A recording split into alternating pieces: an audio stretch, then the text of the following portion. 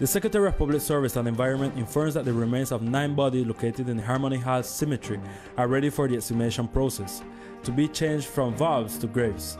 The head of the portfolio invites relatives to approach the office of the Secretary of Public Service to carry out the entire relevant process. A través de la Secretaría de Servicios Públicos, through the Secretariat of Public Service and the Environment, we have made an invitation, a call to the different families to be present at the Secretariat of Public Service to be able to carry out the exhumation of the bodies of their families.